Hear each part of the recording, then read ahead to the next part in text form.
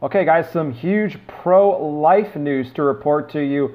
Out of Alabama, they are getting ready to pass a bill, get this, that would make abortion a Class A felony in the state, and those performing an abortion to be punished up to 99 years in prison. Are you serious? Are you kidding me?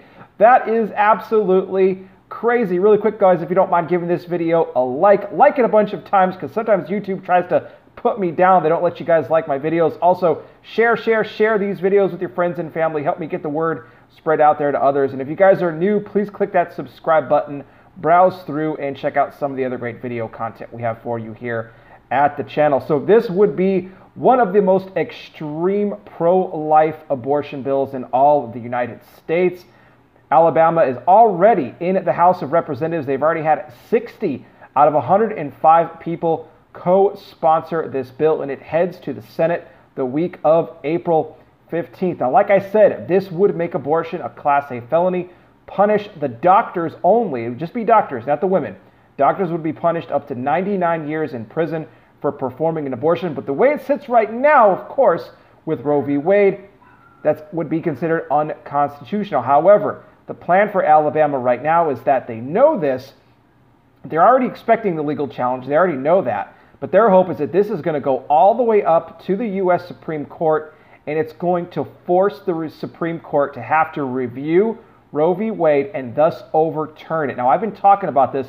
I've been documenting since January of this year, 2019, all of the states, all of the conservative states across America that are passing pro-life bills to protect the unborn. And I said eventually it's going to come to a point where the Supreme Court is going to have to take a serious look at Roe v. Wade and possibly overturn it, with all of the heartbeat abortion bills and everything that are being passed to protect the unborn right now. Again, I've documented it here extensively on my channel. And Alabama is looking to take it a step further. Now, of course, Planned Parenthood is crying about, they're saying this is a death sentence for all women if something like this were to actually pass. But I think this is absolutely brilliant. They already know it's going to get challenged.